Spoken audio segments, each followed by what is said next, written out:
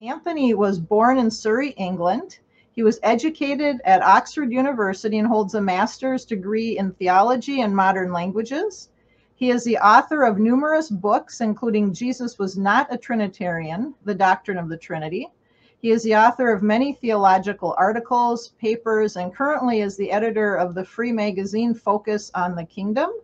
And you can find that right here on Focus on the Kingdom. You can sign up to get the newsletters as well right into your inbox. And I would encourage you to do that. It's a wonderful magazine to stay connected. And you can find more information on Anthony if you visit Wikipedia. I will put the link here in the chat, or maybe Carlos could as well. Let's see here. You can find a little bit more out about Anthony and all that he does. And so, welcome, Anthony. Thank you, Tracy. How are you doing this evening? You're looking sharp? Fine, yeah. I dressed up, for the occasion. Don't normally wear a tie. Oh, appreciate that. That's good. No, I enjoyed that immensely, by the way. Maurizio, and an excellent translation. Yes, yes.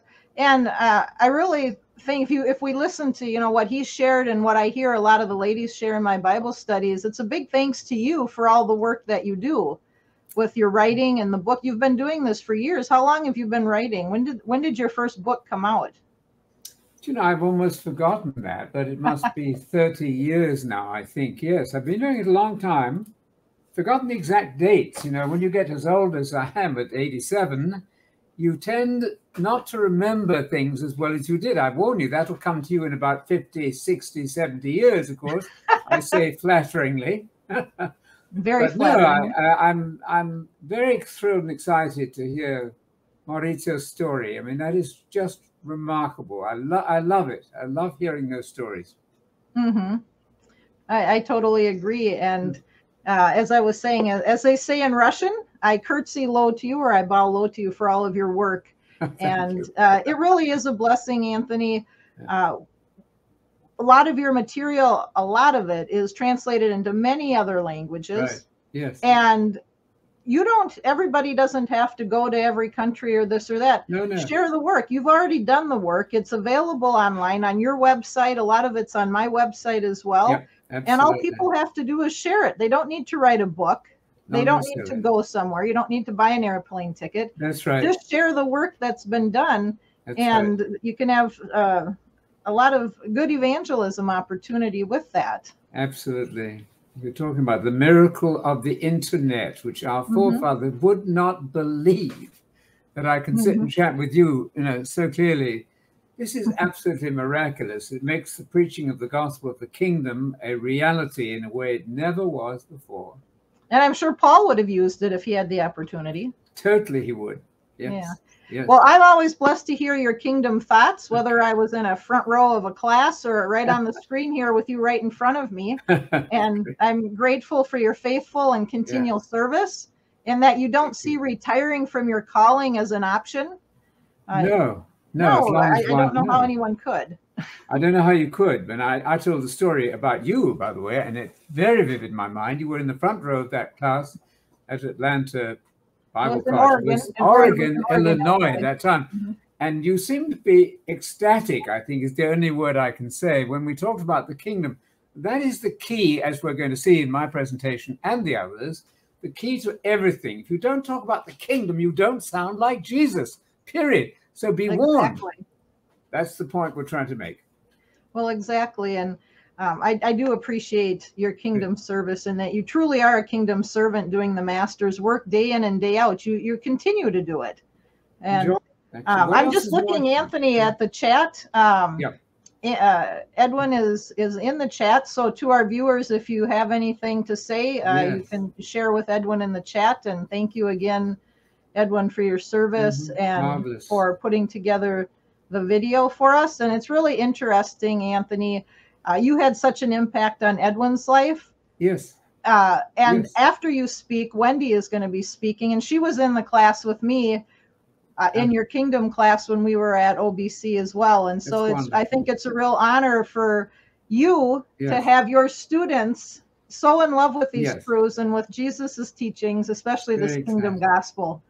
Absolutely right. And we're learning all the time. We do not think that any one of us is infallible. We want to hear from you. If we're saying something that you just don't think makes any sense, you let us know. We are very much open to discussion, but it's very hard to avoid the gospel of the kingdom unless you just throw the Bible in the trash. We don't want to do that. As long as you've got a Bible, the kingdom is the gospel. That's the point I'll be making. Amen. Amen. We'll bring up your notes here, and we will have these available after the presentation on the webpage as well. Good. And I will let you get started here. Okay, so much. Thank you very much indeed. So I'm going to suggest that if you have a pencil with you, that you would take note of these verses, because I'm hoping that you will convey some of what we say to your friends as you have opportunity. My title, Adam failed, but King Jesus, and we'll call him King Jesus the first and only, King Jesus and you, underline you, are going to succeed. The Bible, it seems to me, is a royal story in the light of the arrival of a king in England. Not that he is anything spiritually of significance, but kingship, royalty, and so on is somewhat in the news. Americans are very kind about that kind of thing.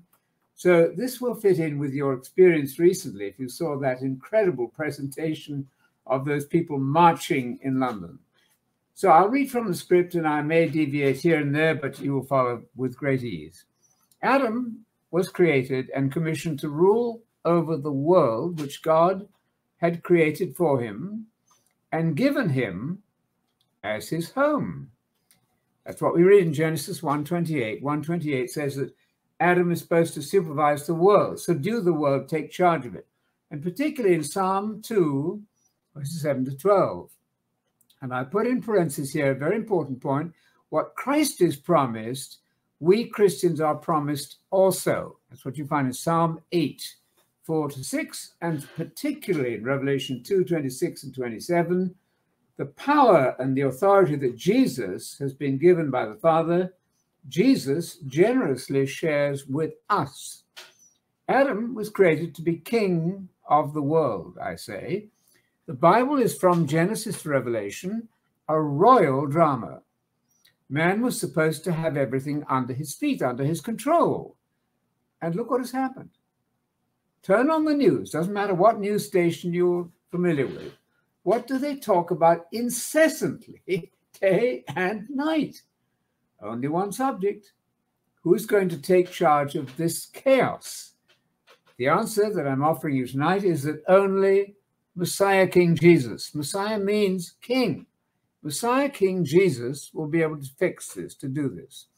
The nations are warned in Psalm 2, warned to pay attention and to obey King Jesus, because if they don't, they're not going to exist very long. They're going to be put out of commission.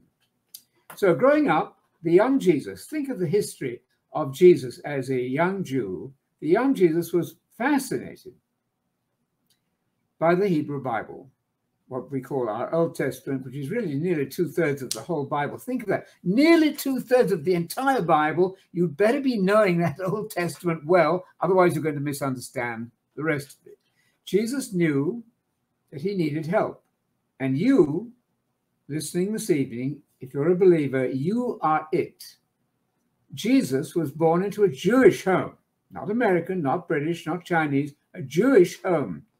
And in Luke 1:32, this marvelous text, this verse announced and reminded him of his royal destiny. Here it goes. The Lord God, the one God about whom Mauricio was just speaking, the Lord God will give Jesus the throne of his father David. You didn't know that David is mentioned about 1,200 times in the Bible. He's massively important, King David. And Jesus then is going to reign over the house of Israel forever. For that, see 2 Samuel 7. These are verses which, if you're explaining the faith to your friends, you're going to use all the time. Later on, they tried to make him king, John 6:15. But Jesus escaped to the hills. It wasn't yet the right time. When the same issue was raised in Acts 1:6, Jesus did not know the exact span of time before the second coming, which is in the future to us, of course. Growing up, the young Jesus appeared to be a kind of Mozart of theology. Can you imagine that? Totally fascinated by the scriptures. Reading scripture, he saw that he, as Messiah King, was the one planned by God to announce the future. The future, which is the first and only successful one world government. As you read in Isaiah, or Isaiah, should I say, for our American audience, Isaiah 2, Daniel 7, those three passages, and a mass of other stuff, which would take hours for us to read through, give you that one world government. The job of Jesus was to succeed where Adam had failed. See, that's so smart. Jesus could see, look, Adam got this wrong. I'm going to get this right. That's the way the story goes. Imagine understanding yourself as a solution to the whole world's problems. Jesus desired to share that destiny with others. And that's where you, capital Y-O-U, come in. And you're going to see as we go through this paper why that's so. But the counter-narrative, you see, there's a devil with a counter-narrative, a fake news narrative, goes very deceptively like this. Here's what I learned, if I learned anything in the Church of England, which was very, very little, that's 60 years ago. Your objective goes like this: it's heaven at death. This is what churches have talked about, propagandized incessantly and effectively. But heaven, as a place you go to when you die, is a drastic diversion and obfuscation, a darkening confusion of your destiny. Your destiny is defined and promoted by the Christian gospel, or good news about the kingdom. How Jesus not only died for you, and this is the major point I'm trying to make, not only did he die and rise for you, but he is now training you to rule the world. With him, when he returns at his parousia, that's the Greek word, and I'm using the modern Greek pronunciation for Greek words if I use them, because our Greek-speaking friends enjoy that. When he returns at his parousia to bring in this promised kingdom, that's the entire story.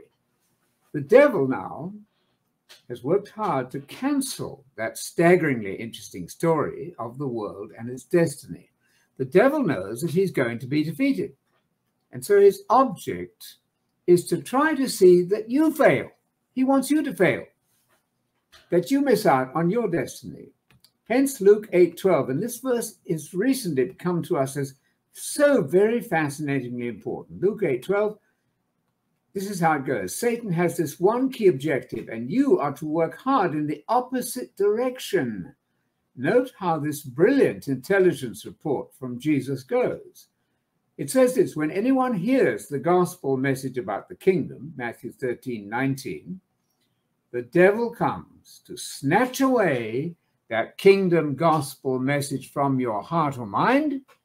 Now catch this: so that you cannot believe in that kingdom gospel message and be smart.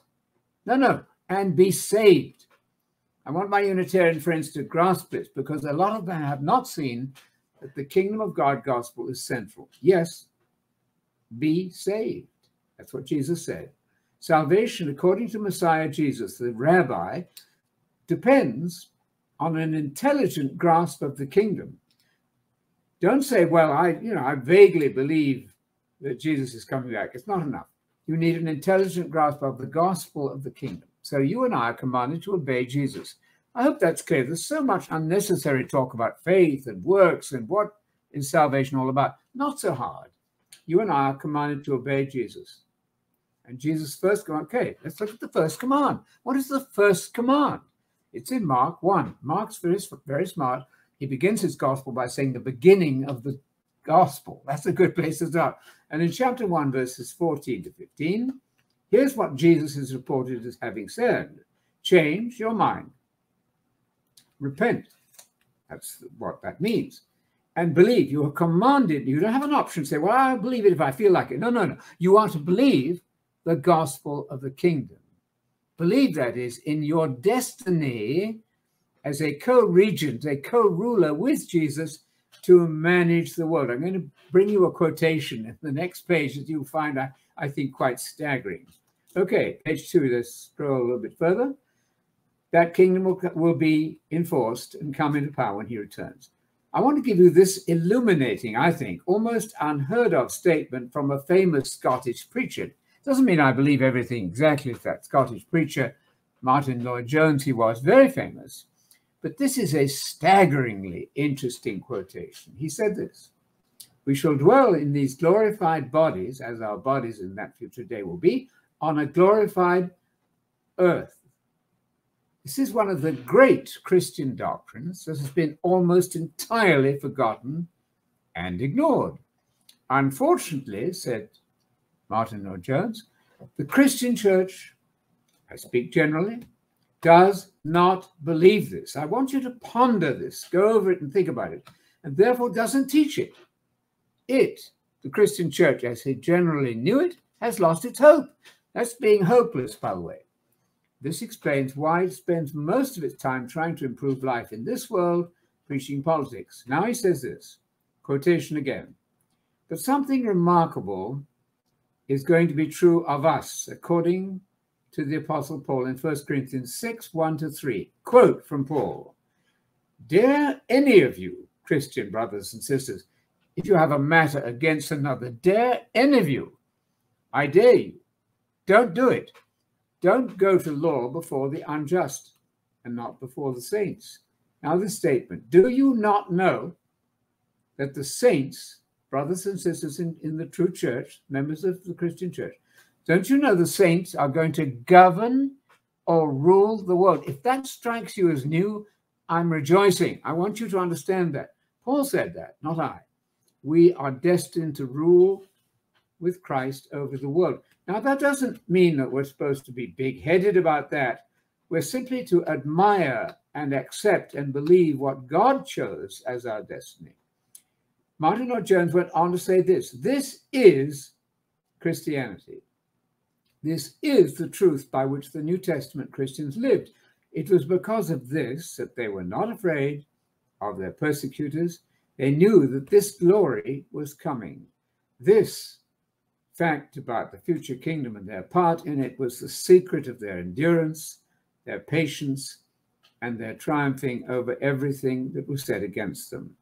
Dr. Martin Lloyd-Jones, in his commentary on Romans, that's a marvelous statement. I recommend you read that over and over again. Show it to your friends. So I go on then, Matthew 24:14. You all know this verse, many of you. We read this gospel, not vaguely this gospel. When you say gospel, you always want to say the gospel about the kingdom, because then you will begin to recover what's been lost. This gospel about the kingdom of God will be heralded, Jesus said, in the whole wide world for all the nations. And then the end of the present evil age will come. That's to say, then and only then, Jesus will come back to inaugurate that kingdom, which was the subject of his own gospel, the kingdom of God. It seems to us, and this is me now, it seems to us that the evangelical world, and I hasten to add also a great number of Unitarian colleagues and friends and brothers and sisters, is in a tremendous muddle about what the gospel is. Churchgoers do not speak of the gospel of the kingdom, but Jesus always did, with unrelenting emphasis. Jesus was a totally one-track mind person. That tends to make for success, by the way, in any field. That muddle over the kingdom spells chaos for millions of would-be believers.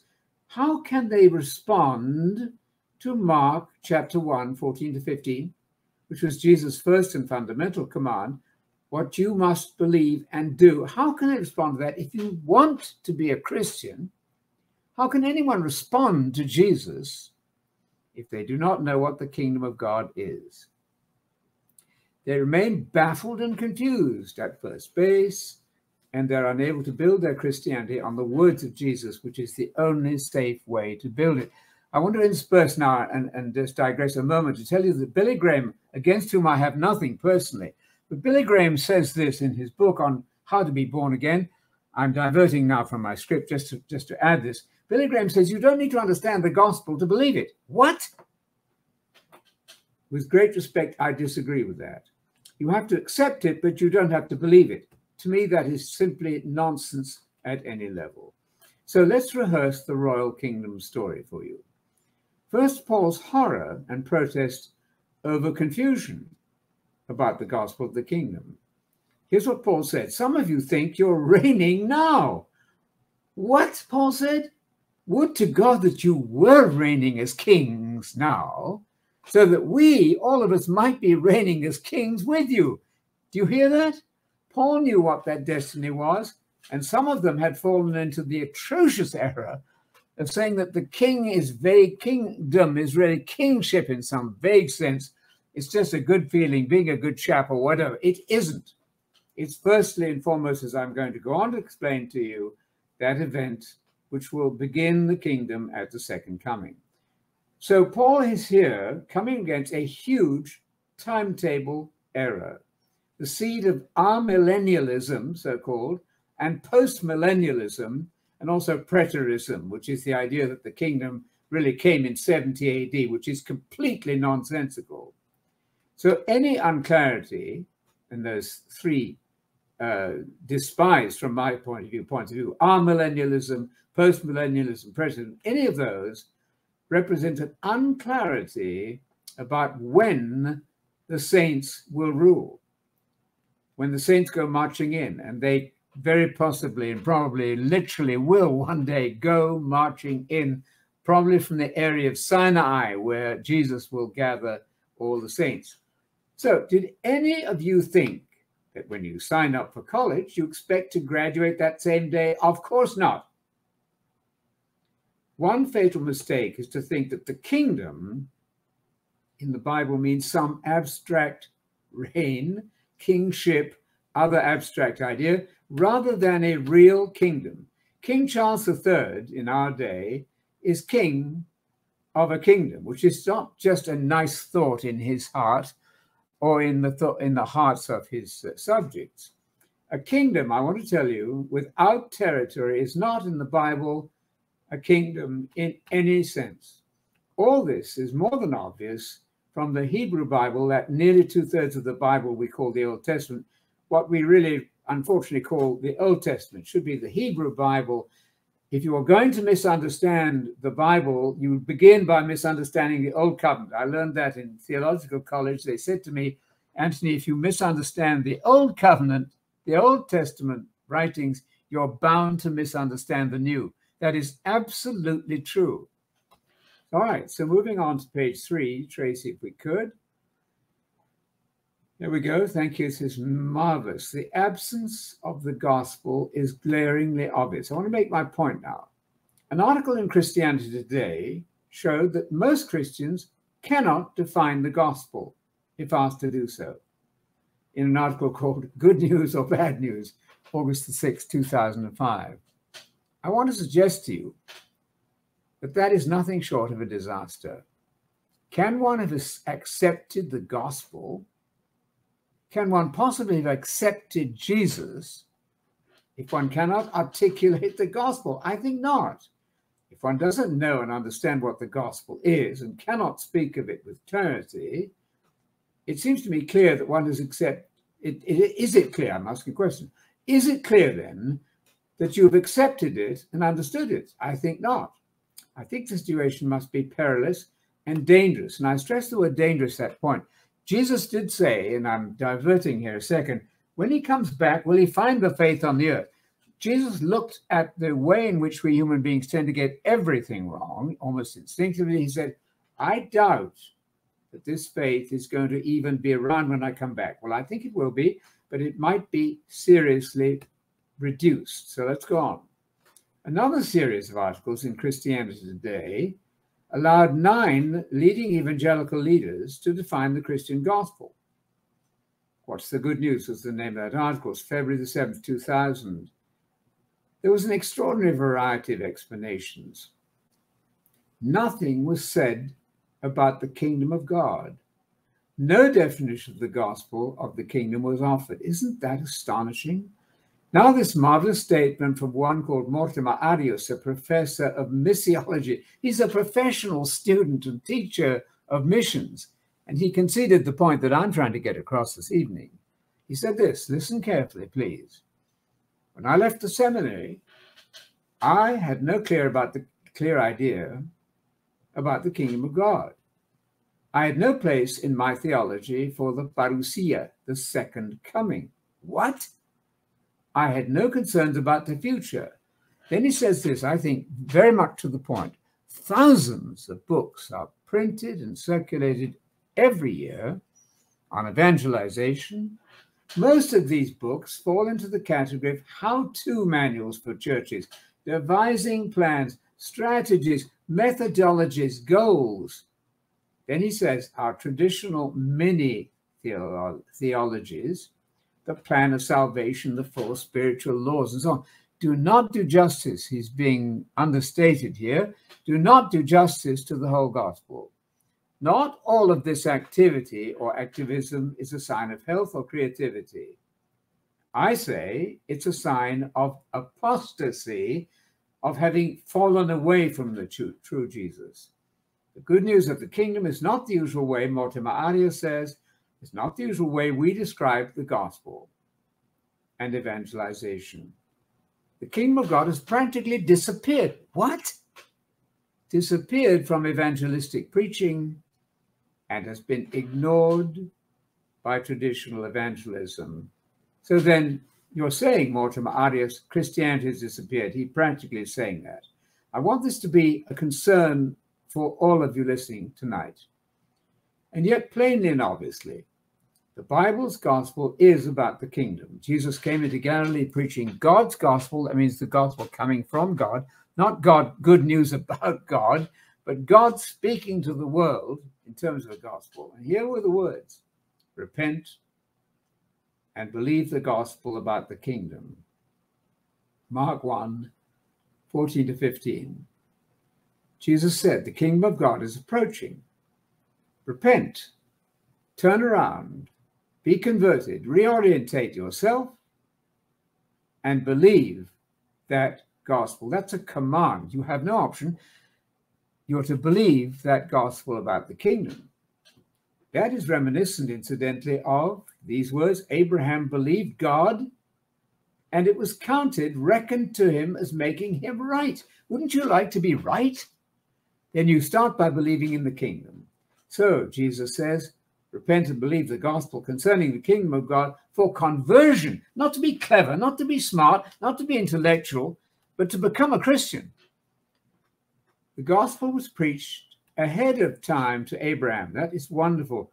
I really do recommend and applaud the founders of the so-called General Conference, Church of God Abrahamic Faith, what they rightly call themselves. When they started, they discovered this gospel of the kingdom and founded a denomination back in around 1830 or 40. It's all based on the story of Abraham and David and Jesus.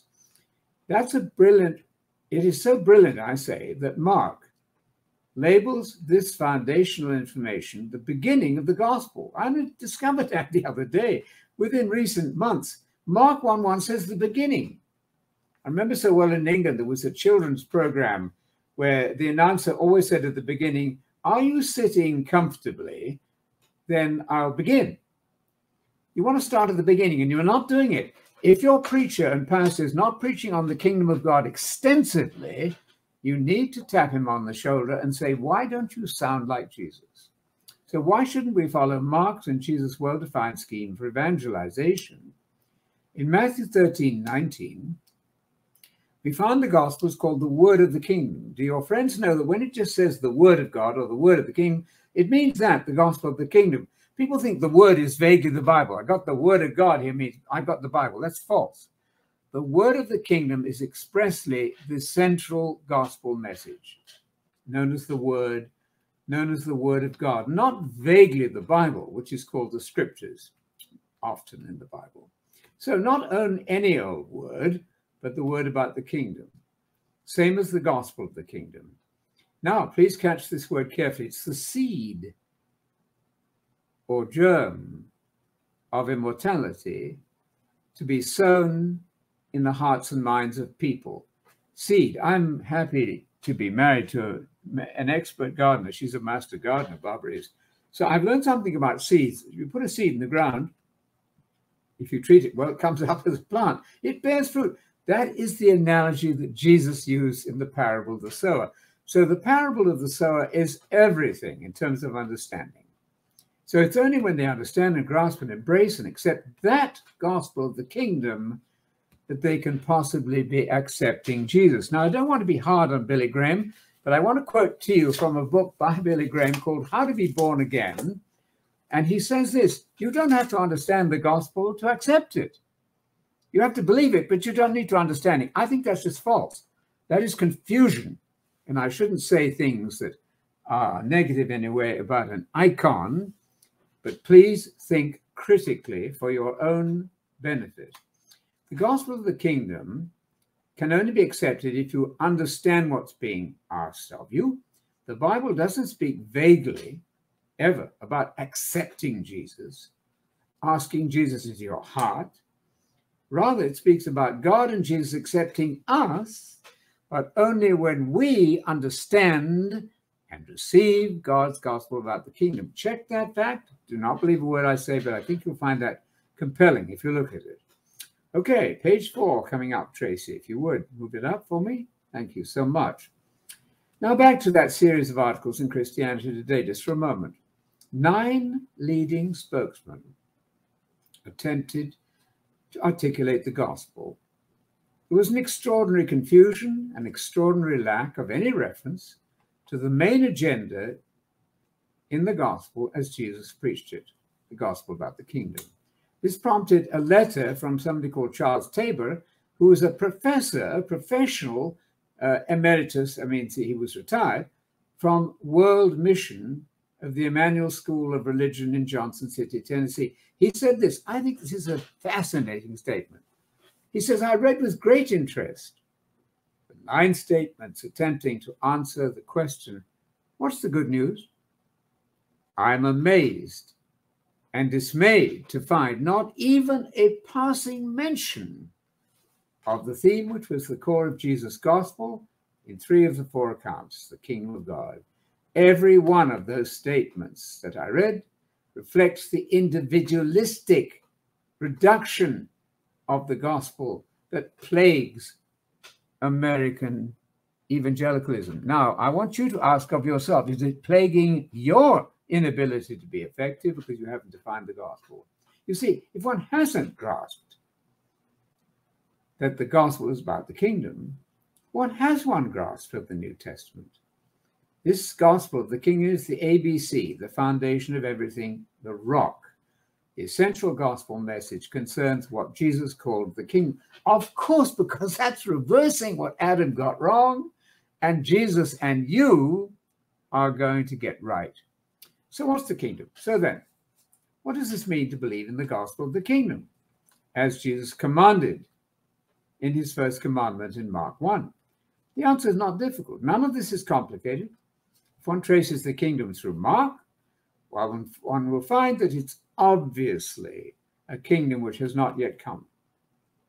It would be very strange, you show your friends, I hope, for Mark to write a document in which he intends you to understand that the kingdom came with the ministry in the past, the ministry of the historical Jesus, and then at the end of the gospel to record that Joseph of Arimathea, who from Matthew's account we know was a Christian disciple, Joseph of Arimathea was still waiting for the kingdom of God after the end of the ministry of Jesus, Mark 15:43.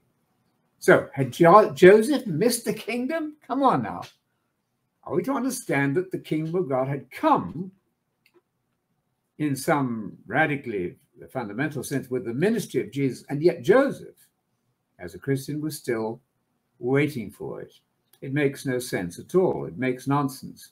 The fact is that Mark did not intend us to believe that the kingdom of God had come, except in the limited and different sense that the spirit of that kingdom was being displayed in the preaching of the kingdom, and it was being displayed in advance, so to speak, kingdom life and all that's fine. I agree with all of that. But the kingdom of itself, in itself, had not come. That's why in the Lord's Prayer and the previous book of Daniel is where you should always begin with evangelism, because everybody who knows anything at all of the Bible knows your kingdom come. The preaching of the kingdom was, of course, in full swing as the objective of Christianity. And we point out that for Jesus, your kingdom come, of course, means the kingdom hasn't come. You don't pray for the coming of the kingdom if it's already come. In addition to that, we lay the foundation of the kingdom message in Matthew, the first gospel, when John the Baptist, in the 3rd chapter, introduces the idea of the kingdom of God or the kingdom of heaven. Those are, of course, exactly interchangeable ideas. There are schools of thought out there on the internet which try to explain the kingdom of God is different from the kingdom of heaven. That is utterly and absolutely false and confusing. They're obviously the same item. Of course, these two terms are entirely synonymous. No difference at all. They mean exactly the same thing. Any system of theology which tries to tell you the kingdom of God is different from the kingdom of heaven is introducing a fatal confusion into the teaching of Jesus from the start. John the Baptist introduced the gospel of the kingdom of heaven or kingdom of God. Matthew uses that phrase, kingdom of heaven. He's the only one who does that because the Jews wanted to avoid using the name God, but Matthew also uses the phrase kingdom of God as well sometimes. He announced that it was at hand and commanded.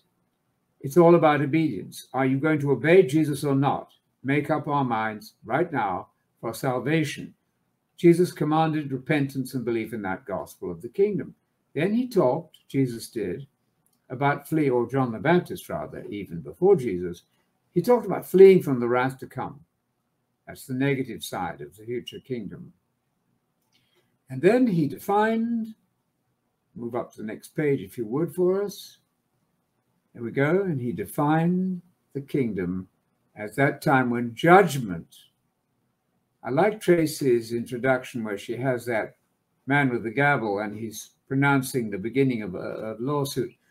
Judgment will decide between the good and the bad.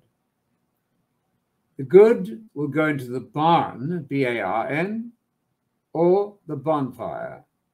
It will be the time when the wheat, the good seed, please concentrate on that word seed, are ushered into the barn of the kingdom, and the wicked are destroyed like the chaff. Matthew 3, 2-12, in the lake of fire. The lake of fire, of course, is a destructive punishment, not an endless, torturous hellfire. That's what the kingdom of God is. It's the coming of judgment to destroy the wicked at the return of Jesus and the coming of the kingdom to be inaugurated at that time at the future spectacular parousia, or coming of Jesus. That fact about the kingdom is clearly laid out in Matthew 3. That, of course, is the beginning of the New Testament documents. And we learn the facts about the kingdom progressively.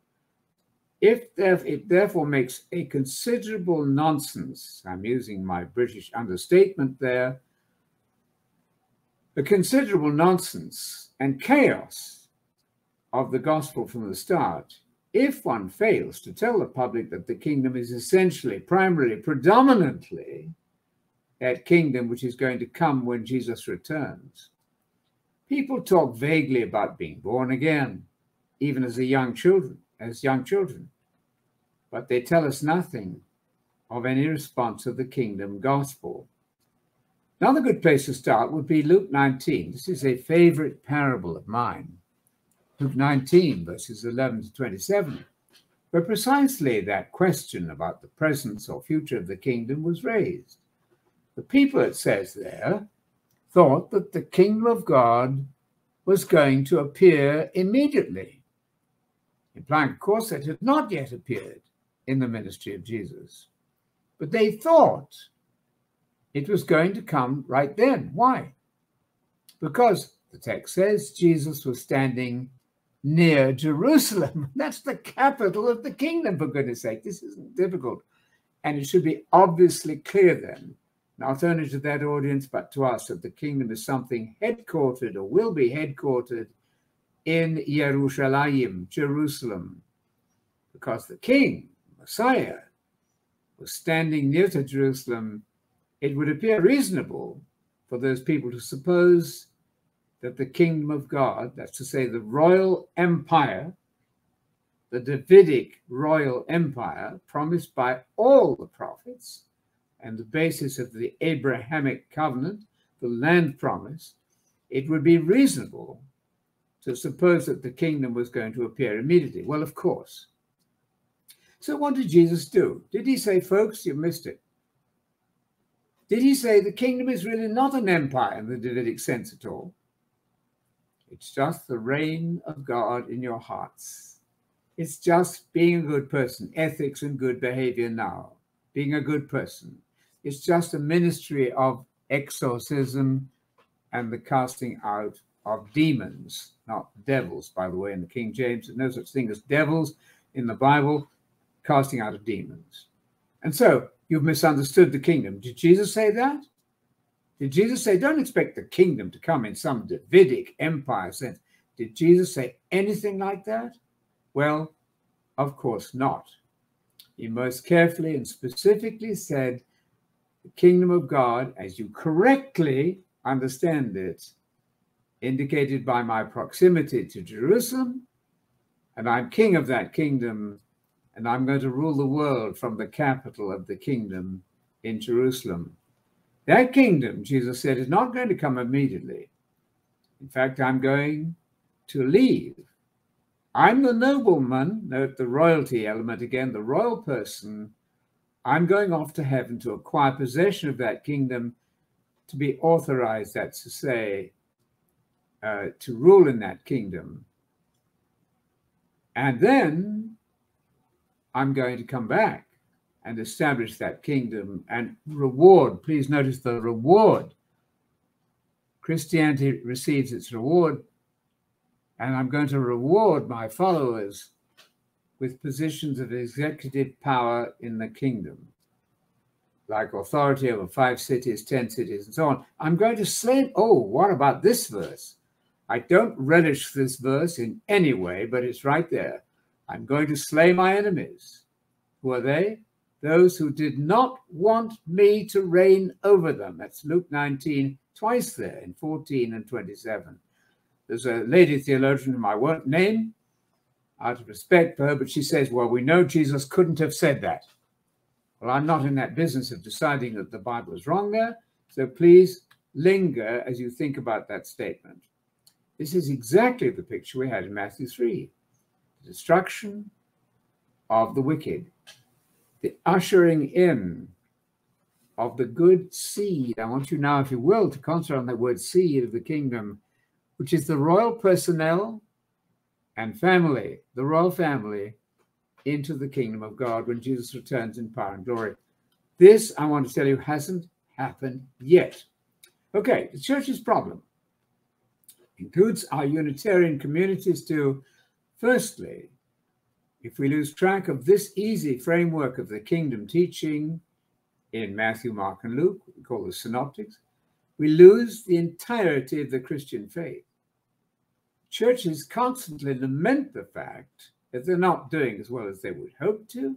It's hardly surprising.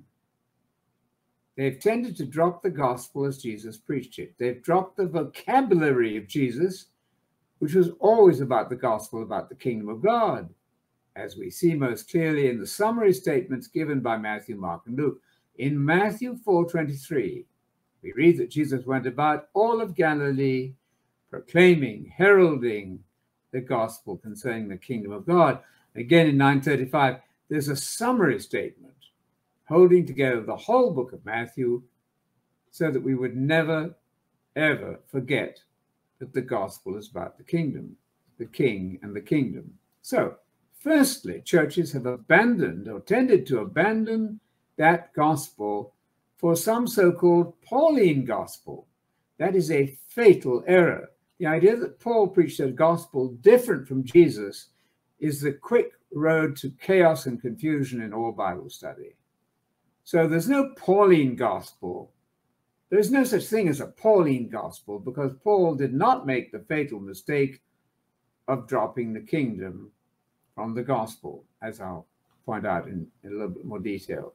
Secondly, if on a rare occasion an evangelical preacher does mention the precious phrase gospel of the kingdom, he almost certainly collapses that future kingdom immediately by concentrating almost exclusively on the present, what he calls the presence of the kingdom. Now, granted that the spirit and the power of the kingdom was being demonstrated in the ministry of Jesus in advance of the coming of the kingdom, but that's not where the emphasis is. The presence of the kingdom is not where the interest mainly lies in Matthew, Mark, and Luke. Not at all. Let's point out that the kingdom in Mark, if you just take the Gospel of Mark, is always something future.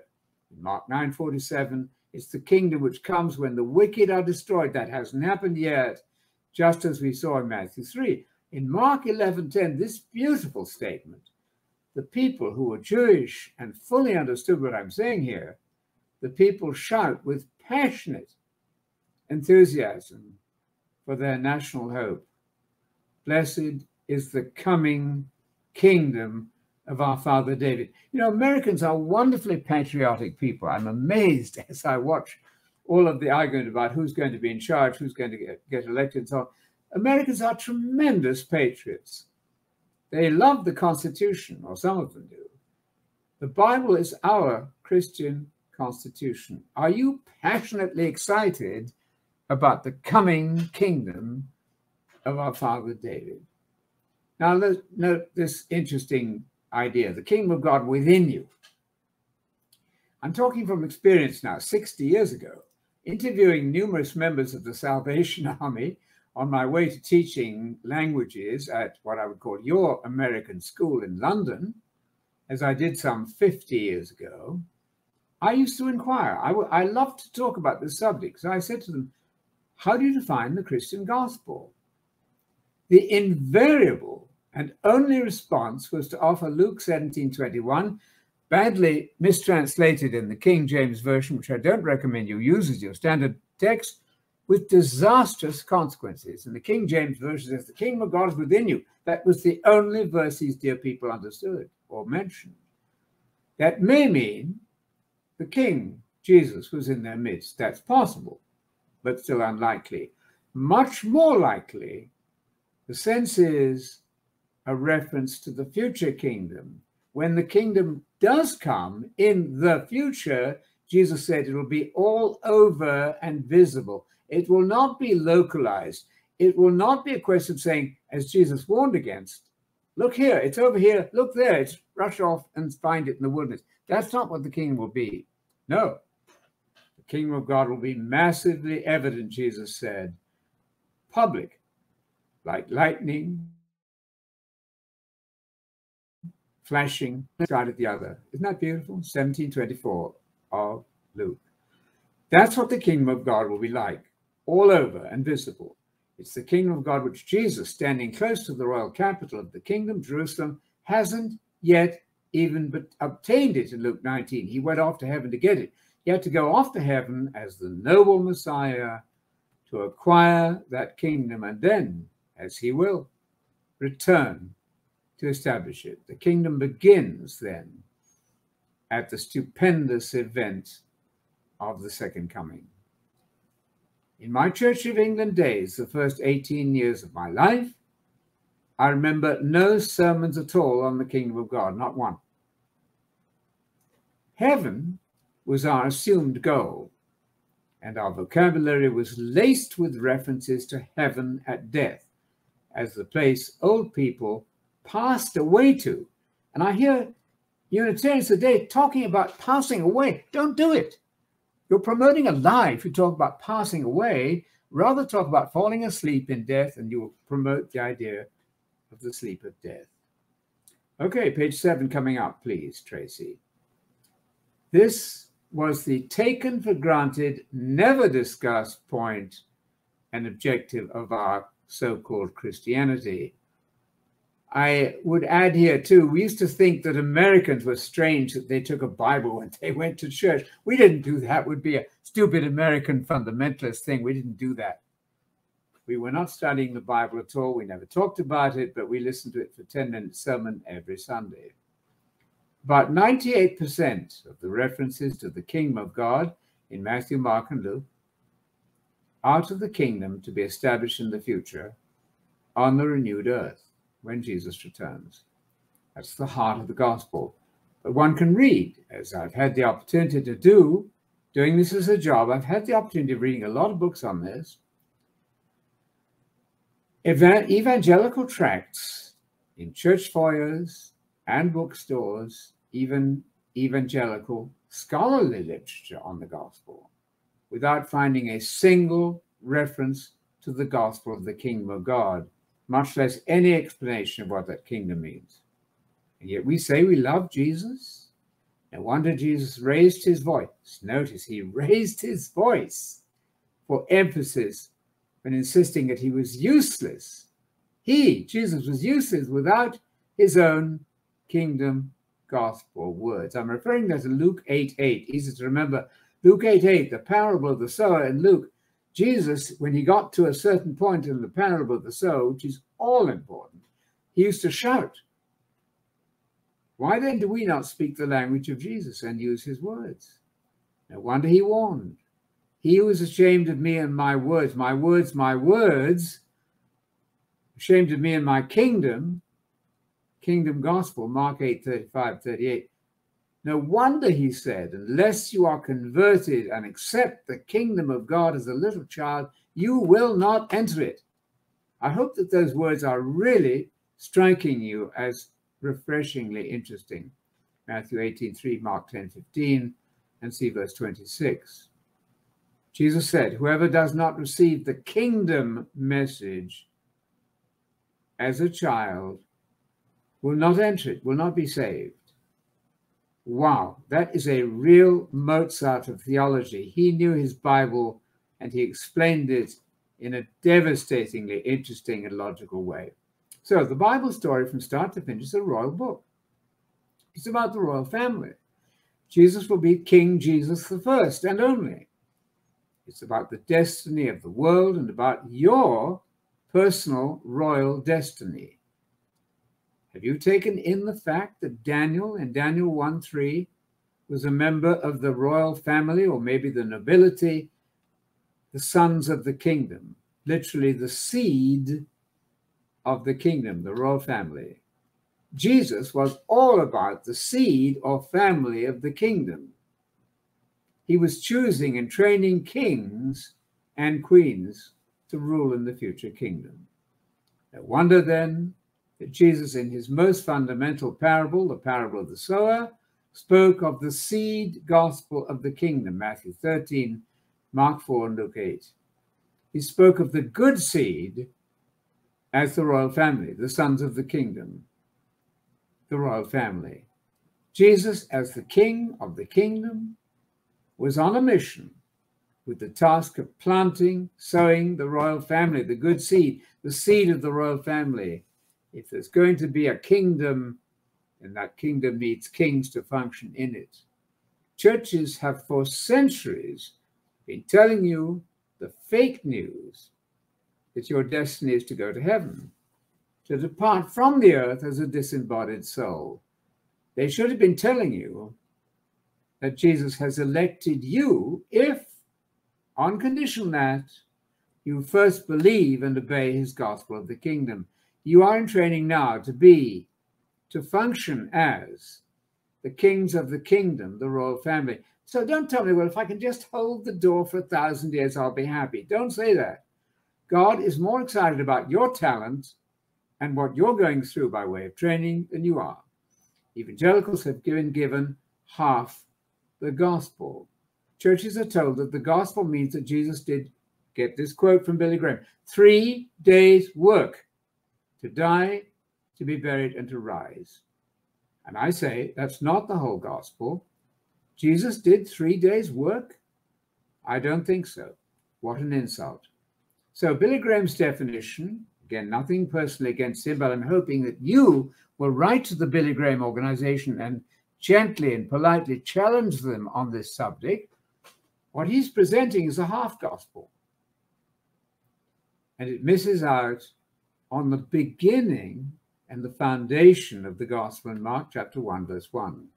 The very first command of Jesus is to us. And salvation is obtained by obeying Jesus. That's Hebrews 5:9. I should have had it in there. Hebrews 5:9. Salvation comes by obeying Jesus. Hebrews 5:9. Here's the command: repent, an imperative, a command, and believe that gospel about the kingdom. The devil knows very well that the gospel is firstly and foundationally about the kingdom of God and the royal family. Salvation is obtained by believing the gospel about the kingdom, in addition, of course, to the death and resurrection of Jesus. The Billy Graham half gospel tries to keep the gospel of the kingdom out of sight. Some so-called dispensationalist systems explicitly say that the gospel of the kingdom is not for you today, it's only for Jews. It doesn't get any worse than that. Such is straight false prophet stuff. Finally, they say that the gospel for us now is the gospel of grace. Dispensationalists say that. It's fundamentally false. All you have to do is to read Acts 20, verses 24 and 25 to correct that fatal misunderstanding. To be a Christian is to become royal family, kings, priests, destined in the future to rule and reign as kings with Jesus. That's the grand goal of the faith. Be a son of the kingdom, Matthew 13, is the same as being the seed of the kingdom. The New American Standard Version, many translations correctly render this as royal family, as in Daniel 1:3. Popular evangelism is very keen to tell you about the work. Please get this very easy distinction here about the work of Jesus. That's to say, dying to forgive you. But they've not told you about the words of Jesus. You get it? The work of Jesus, yes, he died for me. Fine, all correct. They don't tell you about the words of Jesus, his invitation to you to become royal family and help him to rule the world when he comes back. Jesus knew who he was and what his destiny was. He said this: I was born to be king. That's why I came into the world, John 18. Nathanael was amazed to discover, you can hear the excitement as you read this text. He discovered who Jesus was. You are the King of Israel, John 1:49.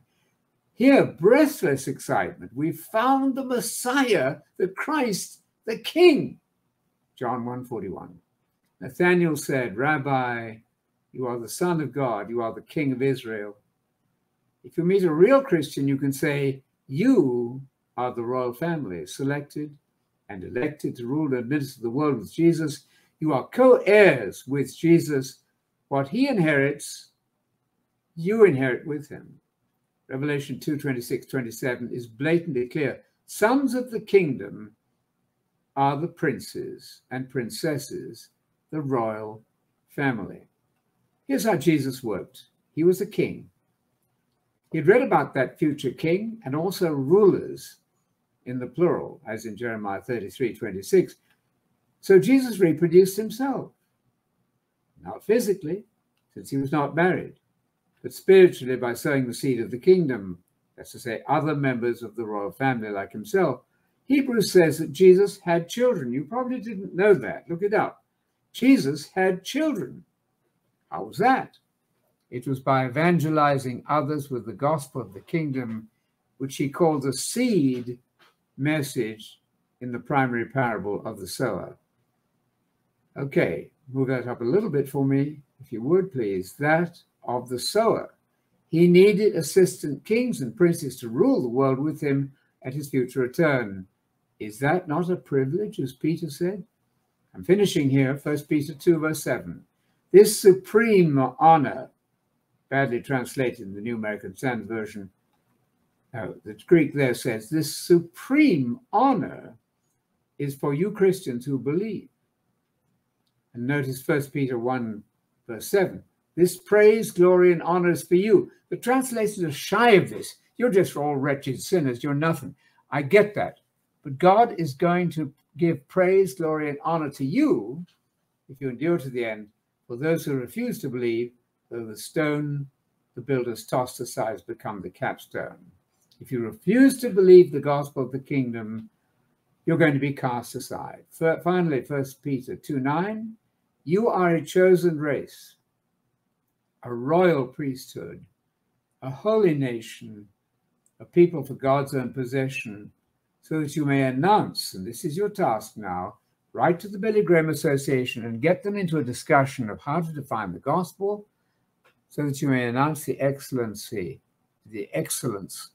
of him, God, who called you out of darkness into his marvelous light. So finally, I hope that these reflections will strengthen your understanding of what the Christian faith is all about. So do let me know how you get on with explaining these marvelous kingdom truths to your friends and anybody else. Okay, Tracy, there we are. Thank you, Anthony. That was magnificent. It's like one of your best works, I think. Good. I hope that everybody will share this with other people. If you go to a church or you have Bible studies, encourage people to work through this and read through it. I think pastors could take this and stand up with your notes and preach the same message to their churches. Good, Tracy. Yeah, thank you so much. And you said, how old did you say you were? 87? 87, yeah, getting on 88. So Anthony at 87 can put together such marvelous work. At least we could do is share it. Amen. And you're doing that too. Don't say you're trying, you're succeeding. I want to hear you say it. You're succeeding. Well done. Yeah, okay, Anthony, we have a few questions here, if we may. So let's see, from Terry, what will it look like to give an account of every word and deed before the judgment seat of Christ? Great question, isn't it? I mean, that's very challenging. I think God is a bit tougher than we imagine, you know. We're going to have to we're going to have to explain why we said so-and-so, why we didn't say so-and-so before the judgment seat. I appreciate very much the work that Terry Robinson does, by the way. He sees the point of this. But I think that would make one rather cautious about what one said and did every day, wouldn't it? That judge is a lot tougher than we imagine. We imagine God as an old doddery guy in the sky who approves of everything we do. That may turn out not to be true. So you guard your tongue, masses of verses on that, and you try to think and do a kingdom lifestyle, of course, now. Great question. I think your point, Anthony, too, not only what do you say, but what don't you say? Good point. What you don't, I'm so glad you mentioned that. We've often said it's what you don't say that gives you away. Billy Graham quotes Mark 1, 14 and 15. He says, repent and believe. He doesn't even put ... My dear Billy, I want to say to you, do you realize somebody is fooling you here? You didn't quote the rest of that verse. You just said repent and believe. You didn't put ... You just left it out. Come on now. God may hold you accountable for that too. So Michelle asks, and I know she knows the answer, but she sometimes asks for other people, their benefit. Anthony, please explain what will happen right after Jesus returns. What's going to happen after his return? So many people just stop there and they really don't know much about the kingdom after. Well, it's going to take a while to get this world under control. You know the chaos we're in now. So Psalm 2 is key. You know, Psalm 1 is an introductory psalm. It says, walking and standing and sitting, you better meditate on the Bible all day long, morning, noon, and night. So Psalm 2 is really the first psalm. Guess what is of interest to God there in giving us that psalm? Psalm number 2. Why are the nations so furious about this Messiah who's arrived, telling us what to do? We don't want this man to rule over us. Thank you. And then he who sits in heaven, God and Jesus, or Jesus back on the earth by that time, his feet will have stood on the Mount of Olives. He'll have arrived, and God warns them, you nations, you stupid people, why don't you give in to my son? Because he's got all the power in the universe. You either give in or you perish. So it's a wonderful messianic psalm. Now, I'm not recommending that we do that now. It's not for us Christians to be violent now. I get that. But we better be aware that there is a violent side to Jesus. Those people who don't want me to reign over him, he said there in Luke 17, bring them in front of me and slaughter them. Did you hear that? Slaughter them in my presence. My goodness, this Bible is a pretty amazing book. Good question. Yeah. Jim asks, how will the mortal subjects of the kingdom be chosen, and what criteria? Well, it would have to be upon the basis of repentance. Some people are smart enough, they're going to get the point. And they're going to repent, and God will have mercy upon them because they change their minds, and they will not be victims, or they will not be recipients of the killing power of Jesus. They're not going to be done away with if they're repenting. So I don't know how many thousands that's going to be. I do know that at the end of the millennium, and this was pointed out to me just the other week, it says that people as numerous as the sands of the seas are going to rebel at the end of the millennium. Now, it doesn't mean the whole millennium is destroyed. It doesn't. The last generation, some of them living at the end, because if you live to be 100 years old, you'll be considered just a youth. So people will have enormous longevity.